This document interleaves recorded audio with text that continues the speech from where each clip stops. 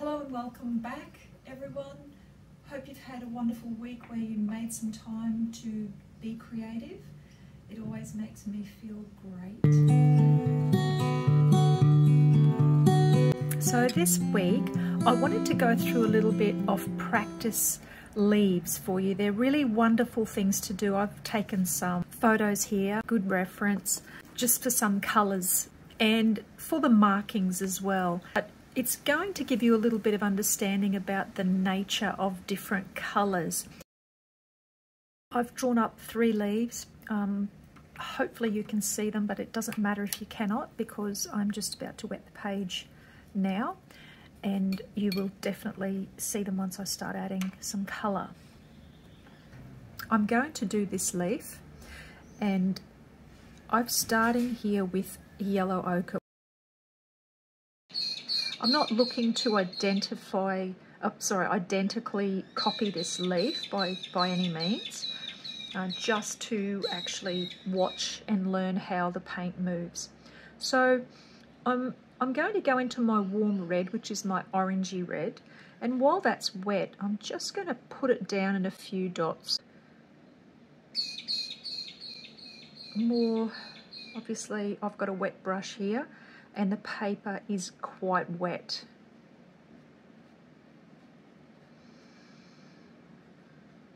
Now the reds and the ochres are very similar in that they are a heavier, grittier pigment, and you'll find that they settle quite quickly on the page and don't run and move.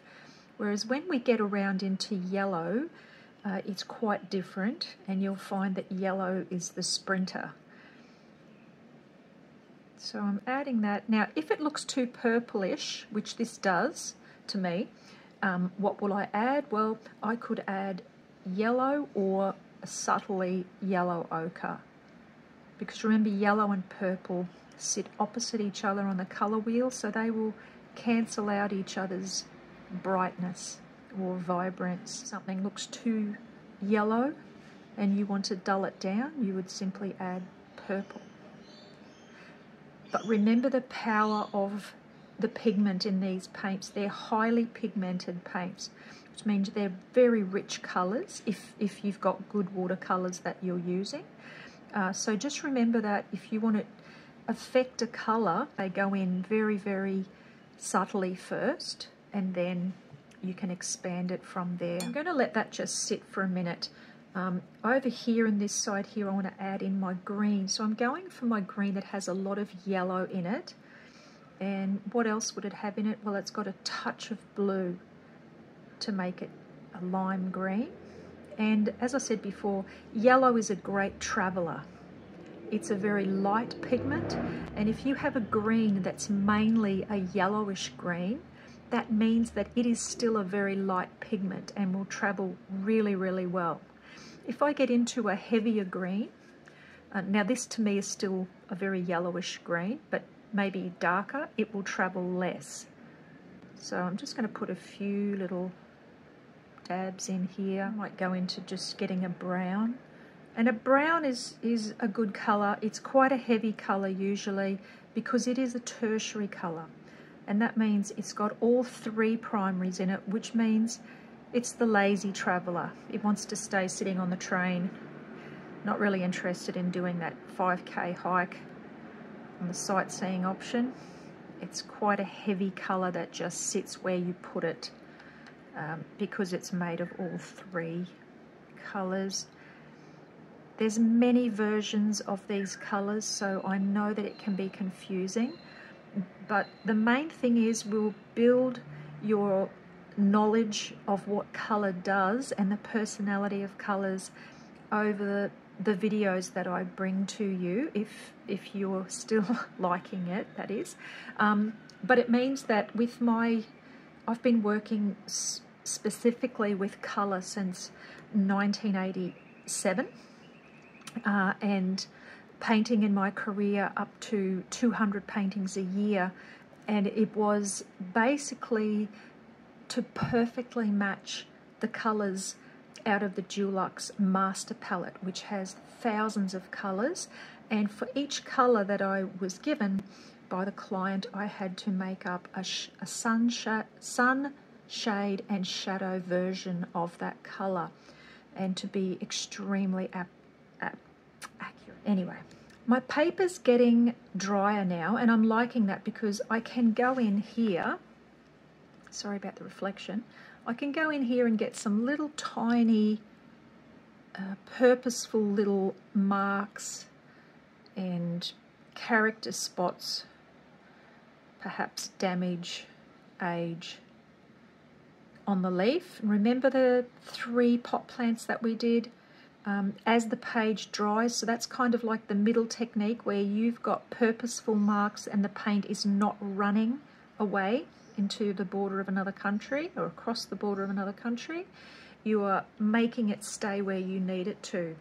This is also the time for me to add in more vibrant red. I might go for a redder red. And again, I can pop that in and drag it and be much more purposeful with where I want that red to sit. It's not just up to the page to take it on a little journey. I'm organising this trip. You can go there, but you can't go there. I just want to thank everyone who's sticking with me. I'm loving the fact that I'm getting some return commenters. It makes me feel like what I'm doing is being helpful, which is my main purpose.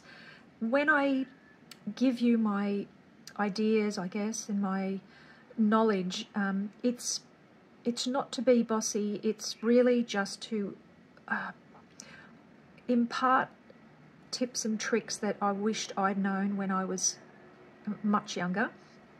Starting out in watercolor, I feel that it would have made things a little bit more easy or relaxing for me, and that's what I'm hoping for you. Now I'm going into my warm yellow here, which is very vibrant, but here I'm trying to pick up these richer colors. Now that the paper is getting drier, I can purposefully put in some marks that I don't want to run everywhere. I want them to be quite specific in their position.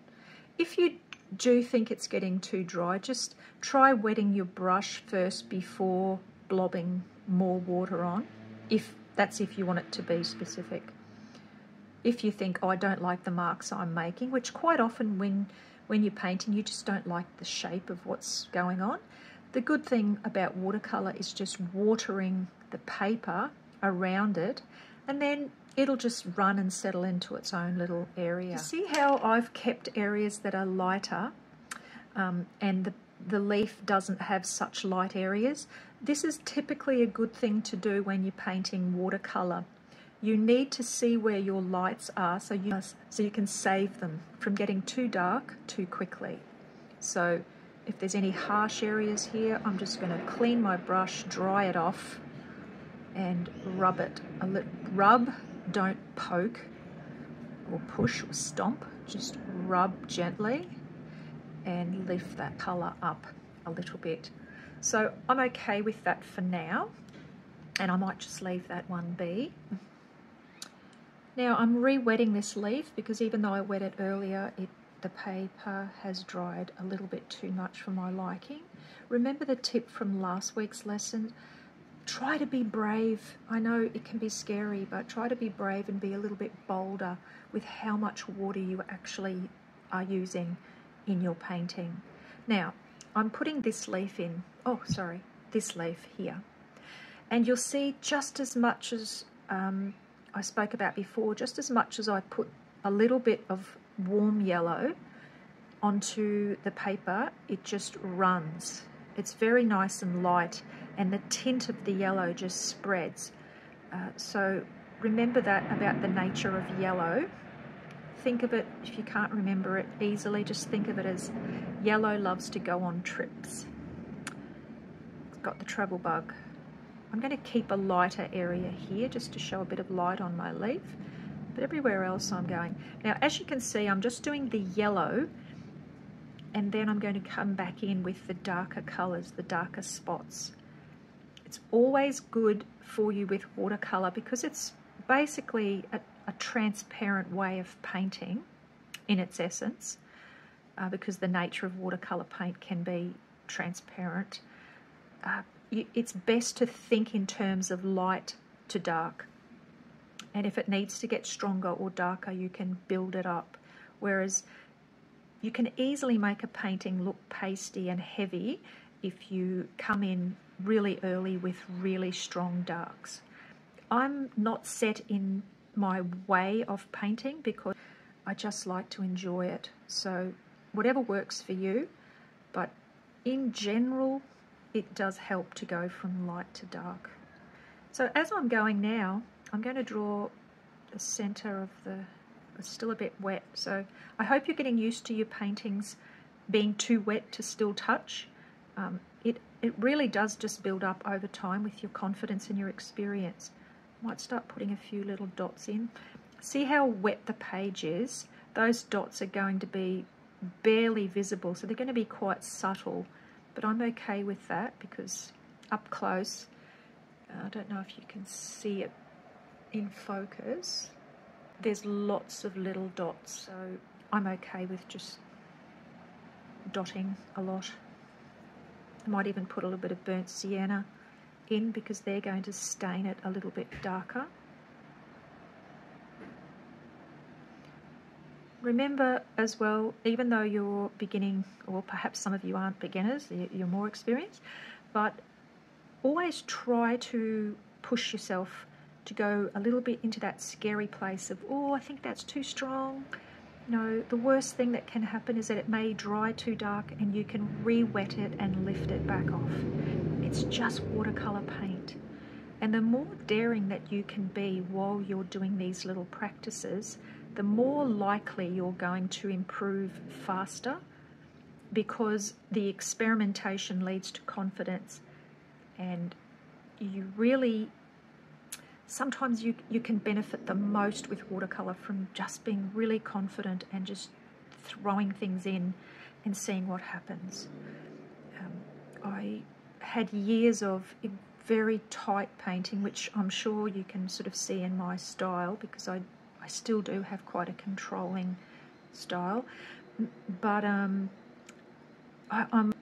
can honestly say to you, if it hadn't been for the parameters of my work needing to look exactly a certain way, my watercolors would be much looser now, because the more I paint for fun, the looser I'm getting. Now I'm just going to go into my dark brown here to put on that spot, because I've already put a burnt sienna base. It is quite pretty, but I'm trying to really dull it down a bit to a bit of a dead spot. The page is drying. Can you tell that?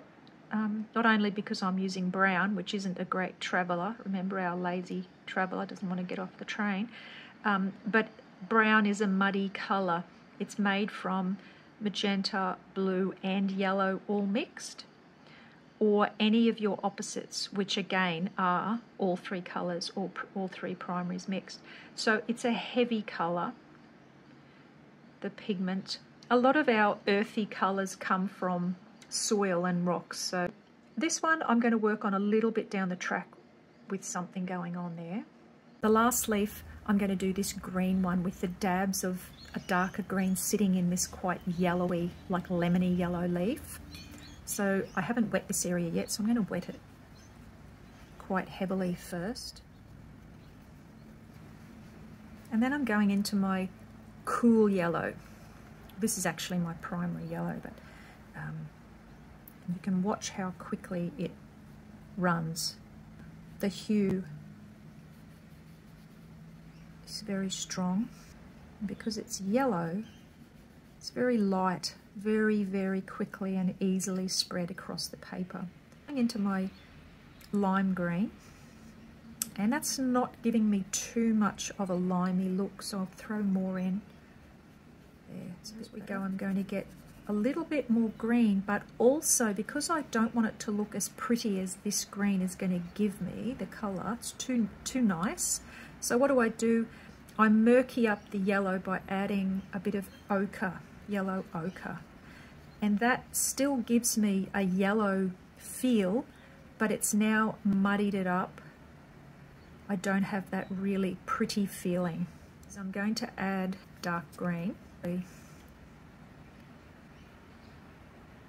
I know that this green won't travel too far because it is a heavier green based on very, very blue green, and blue doesn't travel as well as yellow.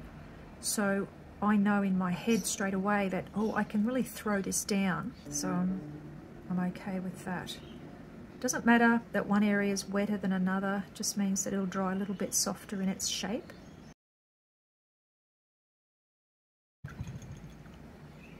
Now while this one is drying, what I want to do is pull out a little bit of colour.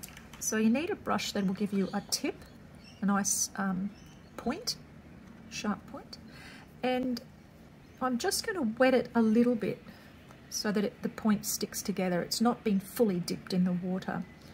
And what I want to do is I want to run my brush along. I hope that's showing up, but I'm actually going back to the paper a bit here. And I'll do it a little bit down here as well. And along the middle. Gee whiz, I've been painting off the picture. Sorry.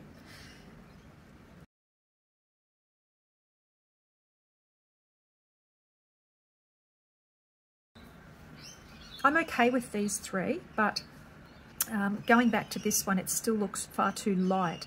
So this is a good thing to do as well, teaching you that you don't have to get it right the first time. Once it's, now that has, it's almost dry, it's still got a bit of moisture. And this is a good tip. Do you realize that you can tell how wet the paper is by how cold it is? So if the page is normal temperature, yes, it's dry. If it still feels a bit cooler, it's still got moisture in it. And if it's very cool, then yes, it's quite damp. You shouldn't actually be touching that, but that's okay. Now, what we're going to do now is just a tint. And that means that this whole leaf here, I left not as strong or dark or as colourful as I'd wanted. You can see here, it's a much more orangey looking leaf than I've ended up with, and also there's no contrast in areas between this leaf and this leaf. So what I'm going to do is what we call a tint, which is just when you get a stronger colour. So say I've got my warm red here, I'm going to pop it down here and really absorb it into my brush. You want a fully loaded brush, which means you want it to be absorbing, and I've got a little hair or something there. You want it to be as fully absorbed as you can. And I'm just going to lay that down. And if I can go, here goes my wobbly hand again. Oopsie. See how I'm kind of brushing it over? I'm not rubbing what's there.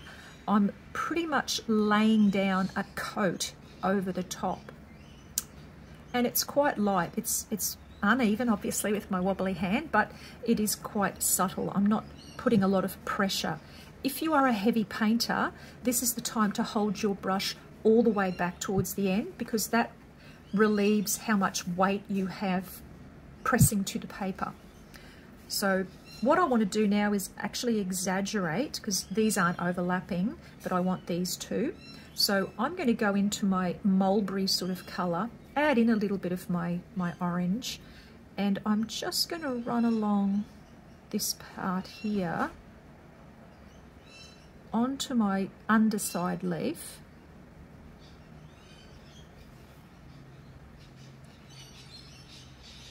And I'm taking into consideration the bulge or the convex, which one's up, convex, shape of the leaves itself. So that's giving that a little bit of weight.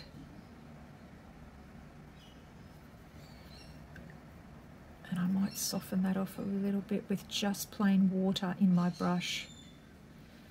So if you find that that's too heavy, which I'm kind of half thinking it is, I'm just interrupting the edge by wetting it with a clean brush. And that then just gives me that little bit of weight. Now this one is drying, which is what I wanted, because where I took the paint back out to make it more white, I'm going to use that same technique, but with the green mixed with a little bit of the yellow ochre. So it's not a pretty green, it's just a little bit duller, but it is darker than what's there. And I'm going to go up closer to where I've rubbed that paint out so it's whiter. And by the way, this is still cool, which means it's still got a little bit of moisture in it, but it's not heavy. And I'm just trying to give the tiniest little bit of white. I should be doing this smoothly. Sorry, this is my jittery hand doing this, but that's okay. That's okay. Still lucky that I can paint. And now I'm doing it again. And you see how by deepening the colour, so increasing the tone, the depth of colour around it, I've just made that look more outstanding where I pulled the colour up. I'm going to give it a little bit of a break where the central vein is, but just press along this edge, and then I really don't mind too much what's happening on this side, as long as I've got that central vein in there. And there we have our little study. It's a really fun thing to do, and you can learn so much about painting. I'm just going to speed through now and do some touch-ups and refinement with the technique that I'm going to introduce to you in 2 weeks' time, which is the dry brush technique, which isn't talked about too much in the world of watercolor, but I actually use the dry brush technique every day at my work, painting, for many years, and I found it incredibly good to have in your toolbox for watercolor. So I'll do that now.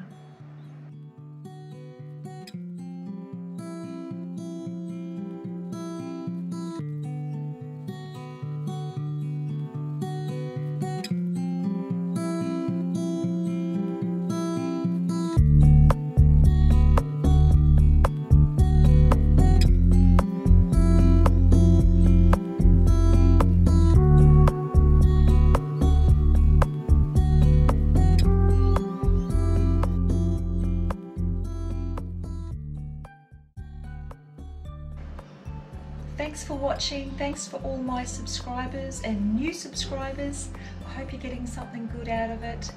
Let's be creative. See you next time. Bye.